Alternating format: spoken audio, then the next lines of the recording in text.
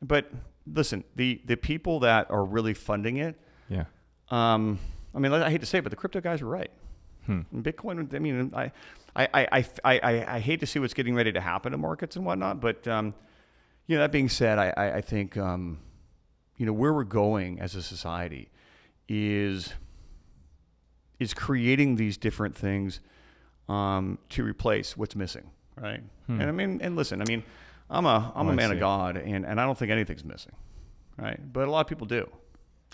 And so the people that are building these experiences, they want a sovereign system. What does that mean? What does sovereign mean? You hear that a lot. Yeah. They want a system that allows me, Mark LaPenna, to maintain total ownership of my identity. Right? You can't.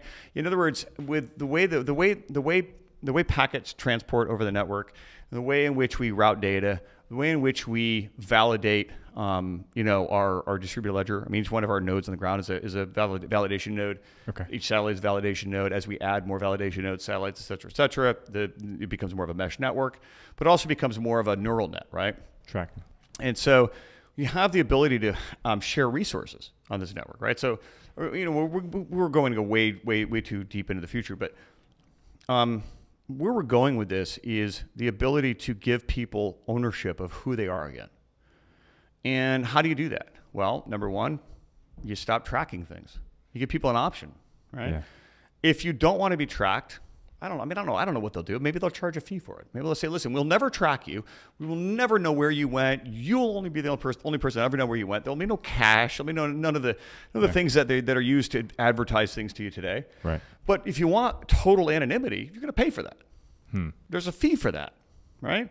There's a cost structure for that because of the revenue we're offsetting, we're losing. This is how the Googles of the world will react to this, right? We don't react that way, right? So the way we look at it is we say it should be anonymous from day one. Yeah. Right? It should be sovereign from day one. And then you can purchase in if you want. Well,